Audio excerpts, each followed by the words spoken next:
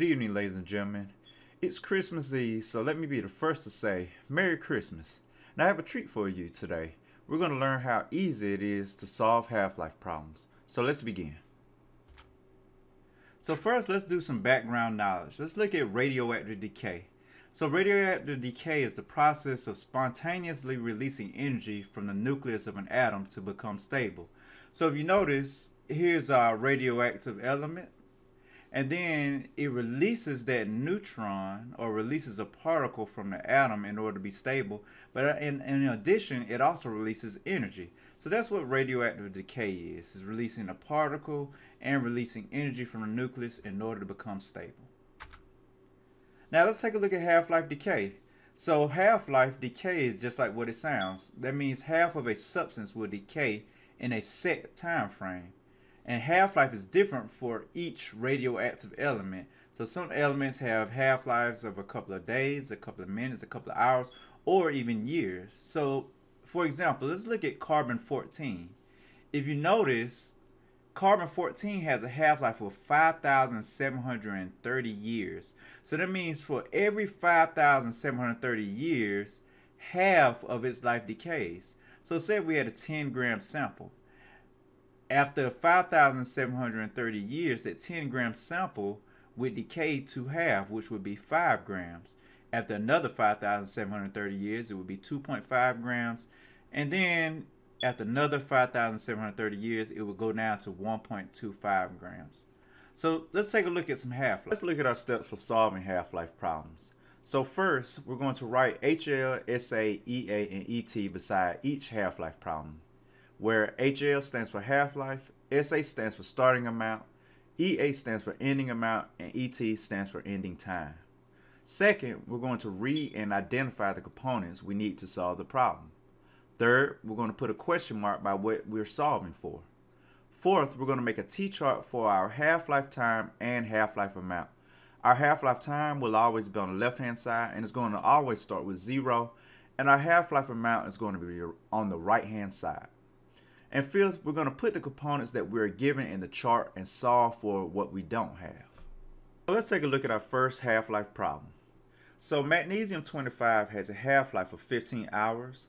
How much magnesium-25 will remain in a 20-gram sample after 60 hours? So let's go ahead and put our HL, our SA, EA, and ET. This is going to help us identify the components that they give us in the problem. And it says here that magnesium-25 has a half-life of 15 hours. So it lets us know it's 15 hours. And then it says how much magnesium-25 will remain in a 20-gram sample after 60 hours. 20-gram sample, that is going to be our starting amount. So we can put that for our SA. And then it says after 60 hours, hours is talking about time. So that lets us know that's going to be our ending time. So what they don't give us is our ending amount, and that's what we'll be solving for. So now we're going to go ahead and make our T-chart. But we have time on our left-hand side, and we have amount on our right-hand side. And as a note, I'm going to put over here on the time side, you add your half-lives, and then on the amount side, we divide by 2. Go ahead and make our lines. Now, on our time side, we said before, it always starts with 0, and our starting amount is 20 grams.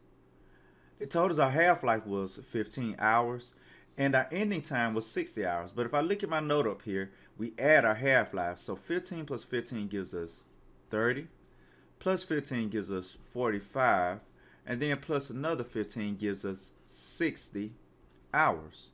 So we stop right there because that is our ending time.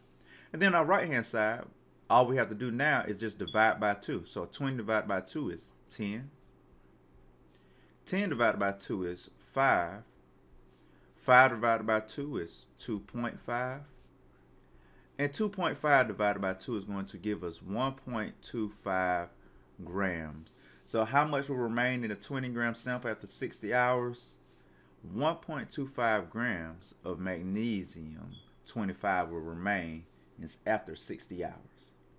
So our answer is 1.25 grams.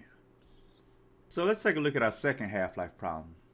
An 80-gram sample of a radioactive isotope decays to 5 grams in 32 days. What is the half-life of this element? So let's go ahead and put our HL, SA, EA, and ET. If you notice in this problem, they asked what is the half-life of this element. So we don't know what the half-life is, so that's what we're solving for. So we put a question mark there. And then it says an 80-gram sample of a radioactive isotope decays to 5 grams. So that means it starts with 80 grams and decays all the way down to 5 grams. So our starting amount is 80 grams. Our ending amount is 5 grams. And it says it does it in 32 days. That's going to be our ending time. So now let's set up our T-chart. Now I put a T for time on the left side, and I put an A for amount on the right side. Now as a rule of thumb, I always tell my students to solve for the side that they give you both components on. So for example, on the half-life or time side, they don't give us half-life. They only give us ending time. But on our amount side, they give us a starting amount and ending amount. So we can go ahead and start there. So we have 80 grams here, which is our starting amount. Remember we said our time always starts with 0. So now we're going to divide 80 grams by 2 until we get down to our ending amount, which is to 5. So let's begin. 80 divided by 2 is 40. 40 divided by 2 is 20. 20 divided by 2 is 10. And then 10 divided by 2 is 5. So we can stop there. And our ending time is 32 days. So now we can put it right across from our ending amount. So the question is, how do we find our half-life? Well, this is what I have my students do.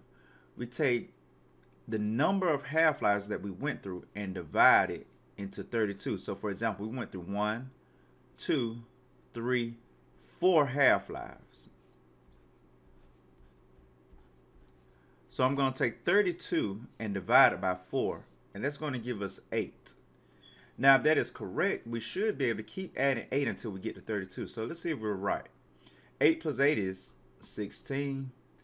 And then 16 plus 8 is 24. And then 24 plus 8 gives us 32.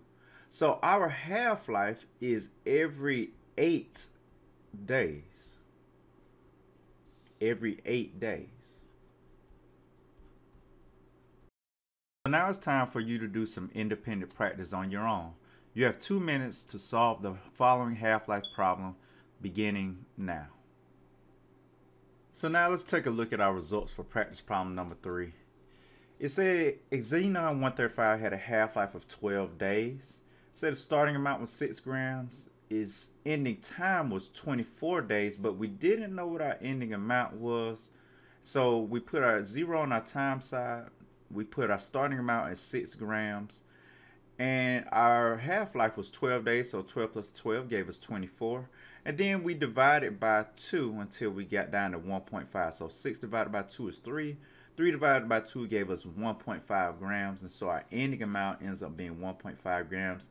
If that's what you got, then you did a wonderful, fantastic job. Great job. So now let's take a look at our fourth practice problem. If you notice, it says phosphorus 32 has a half-life of 14 days. How long will it take for the phosphorus 32 sample to decay to 1/4 of its original mass? No, don't let this trick you up. 1/4 is actually talking about a fraction.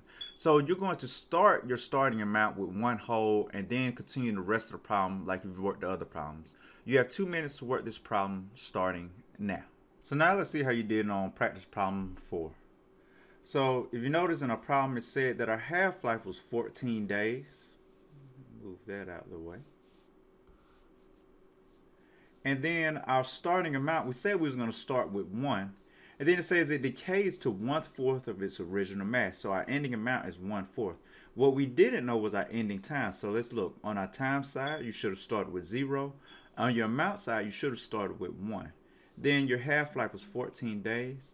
Now, on your amount side, you're going to divide by 1 until we get to 1/4. So 1 divided by 2, you should be dividing by 2. 1 divided by 2 gives you 1/2. 1/2 divided by 2 gives you 1/4. And then on our time side, 14 plus 14 gives us 28 days. So if you got 28 days for your ending time, you did a wonderful, great job. Awesome. You have 2 minutes to solve this problem, and I'll pause the video beginning now.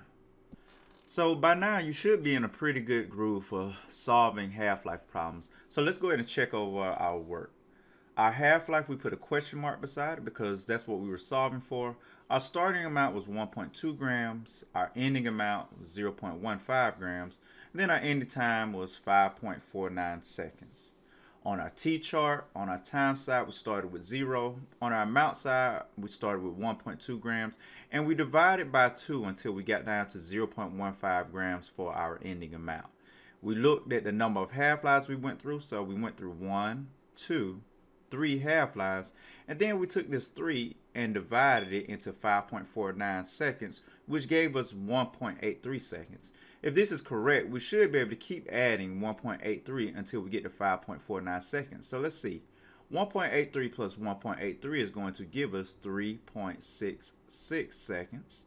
And 3.66 plus 1.83 is going to give us 5.49 seconds.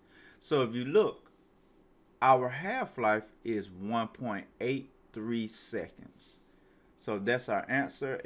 Our half-life is every 1.83 seconds. If you did that, you did a great, fantastic job. So now you're going to analyze the half-life diagram below and answer the following questions. You have 2 minutes to get this done, beginning now.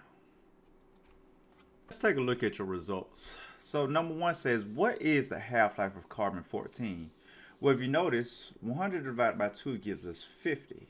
And then if I bring this 50 over and I come straight down, that'll let me know that carbon-14 has a half-life of every 5,730 years. Our next question, number 2, says, if only 25% of carbon-14 remains in this sample, how many years have passed? So here's 25%. I bring it over and I bring it down. That lets me know that 11,460 years have passed. And then if we look at number 3, if 400 grams of carbon-14 were in an organism when it originally died, how much carbon-14 was left after 3 half-lives? Well, in order to solve this one, I would start with 400 right here. So 400 grams was our starting amount. Then I just keep dividing by 2. We go down 200 grams, that's 1 half-life. We go to 100 grams, that is 2 half-lives. And then we go down to 50 grams, that is 3 half-lives. So how much carbon-14 was left after 3 half-lives? 50 grams. If you got all 3 of these answers, you did a wonderful, fantastic job. Ladies and gentlemen, I hope this tutorial on Half-Life was helpful and beneficial to you. I'm Travis Spivey signing off with my son Jordan Spivey. Peace and have an awesome, wonderful day.